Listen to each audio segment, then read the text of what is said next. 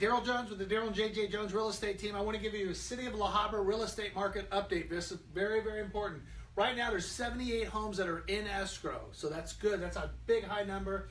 This is really telling. So February of this year, 33 closings. March of this year, 60 closings. Checking with my staff. That's huge. That's huge. Obviously, a big uptick in activity.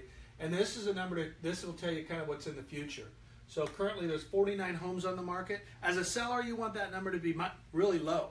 Last month at this time, there were 46 homes, so pretty much the same. That'll vary anyway, a few homes every day.